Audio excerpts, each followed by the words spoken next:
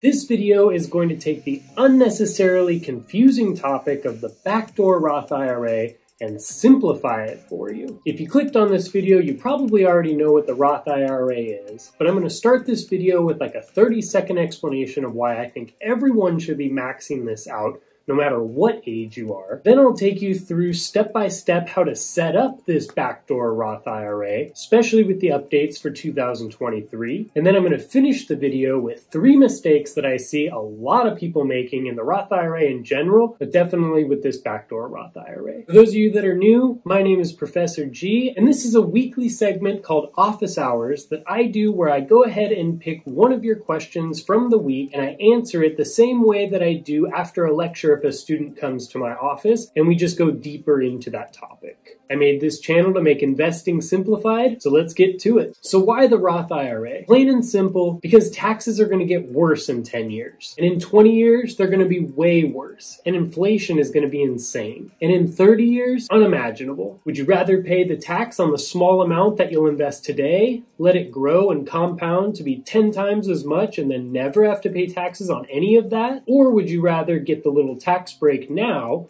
and have to pay taxes on your hundreds of thousands of dollars later on when you should just be enjoying retirement? Yeah, I thought so. Now, the Roth IRA differs from your 401k, and you can have both, and I do have both. But the 401k is pre-tax dollars, and it takes away from your taxable income, and it's something that your company is giving to you and hopefully matching your contribution.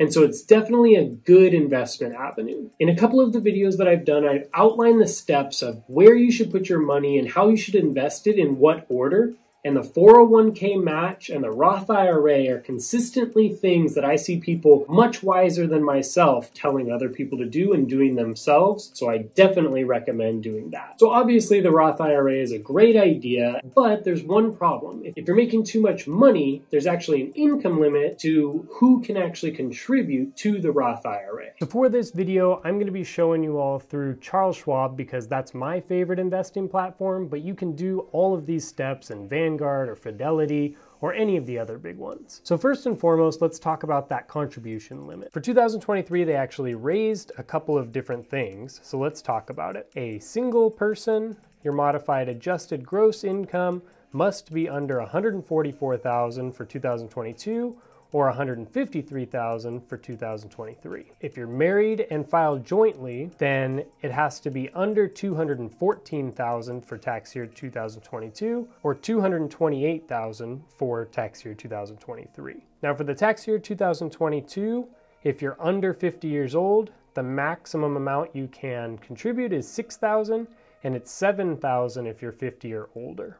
For 2023, they actually upped it $500 for both. You can also see that it starts to phase out actually at $130,000 or so, or $205,000 for married couples. It doesn't just go straight from $6,000 down to 0. So if your income is within any of these numbers, this is the maximum amount that you can contribute. And in 2023, it's a little bit higher of an amount and it's a different amount as far as how much you can put in there. So now if you are under that income limit, it's very easy. You just make the Roth IRA, which I'm gonna show you step by step how to even just make that regular account. But if you are over these limits, then you're gonna wanna watch closely to this next part. Because what I'm gonna do is I'm gonna walk you step by step through it so that you can watch the video, you can pause it and do it side by side.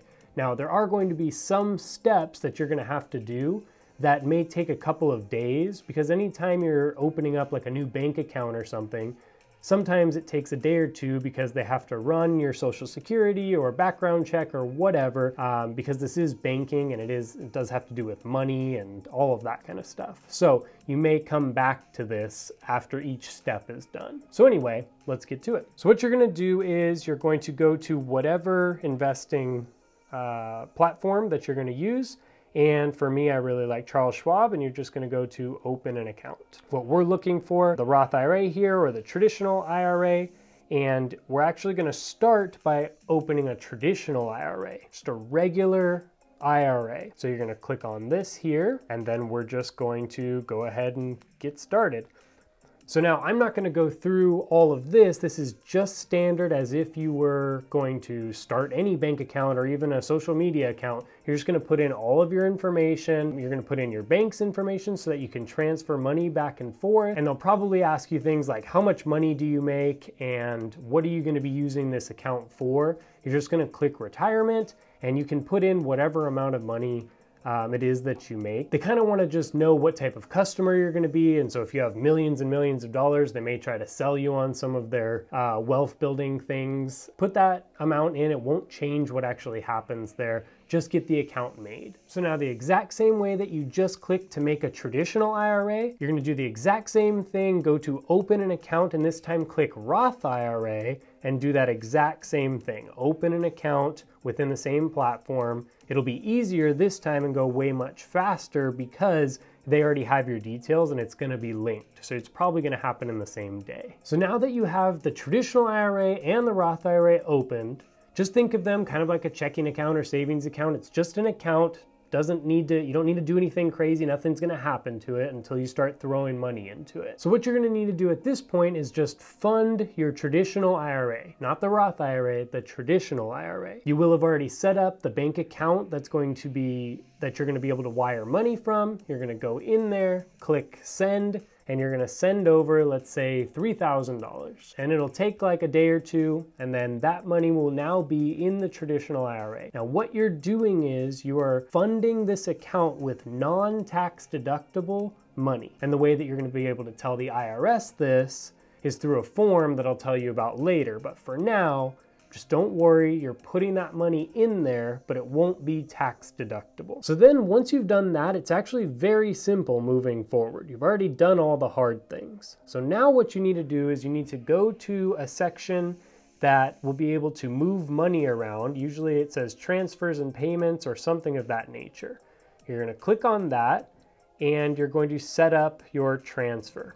And now I would do cash only. The difference here is cash is just the money that you put in. Positions would be if you're invested in something. So if you had your traditional IRA and you invested in the S&P 500, then basically what it's saying is, do you want to move your position, your S&P 500, to the Roth IRA? And we don't want to go that route. It gets a little bit crazy with taxes again. So that's why I'm telling you just fund the money into the traditional IRA, and then we're just going to take the cash from traditional IRA to the Roth IRA.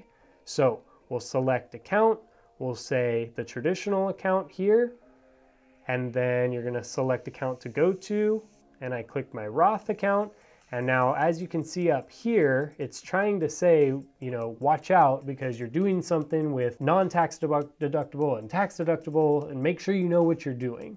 And since you're watching this, you do know, but I do highly recommend that you check in with a CPA or a financial pro that you know, and just make sure that everything makes sense for you personally. Don't try to just do this on your own. I would definitely talk with somebody. But anyway, this is the way to do it. So it says, hey, don't do this, but oh, you could click here to complete this Roth conversion. Okay, cool, we're gonna do that. And then from here, they're just saying, okay, now we can do that. So you can select your whatever account it was, and we can move it over to the Roth account, type of conversion that you'd like, a full conversion, because we're taking all the cash that's in there. And so quick side note here, if you're looking at my numbers right here for this traditional IRA, you're probably thinking, hey, isn't this the finance guru guy, has a YouTube channel, shouldn't he have more money than that?